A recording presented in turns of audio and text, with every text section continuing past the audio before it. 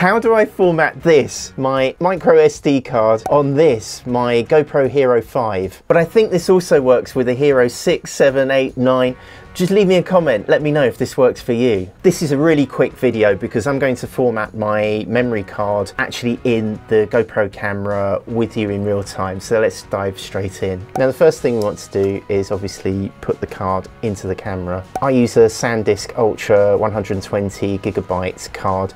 There's a link in the description if you want to use the same card. And you put it into the camera by putting the label side on the same side as the screen. So the pins are on the lens side. If, like me, your fingers or your fingernail isn't quite up to the job, I use a biro lid.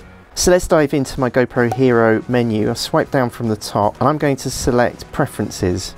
We're going to swipe up to scroll down these menu settings. Sorry about the noise in the background, it's a really heavy storm outside the Happy Hut. At the bottom of the menu, you will find this option, Format SD card.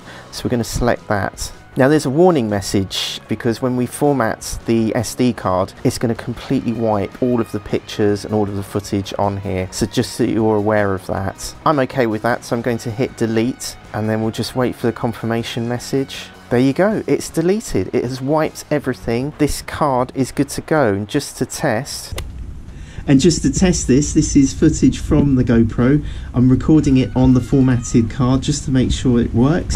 I'll hit stop and select playback by swiping from the left, and there I am. I'm recording it on the formatted card just to make sure it works. The only other question you probably have, is there a correct way to format my micro SD card on my PC or computer? The file format that I choose is ExFAT, and that seems to work just fine with this.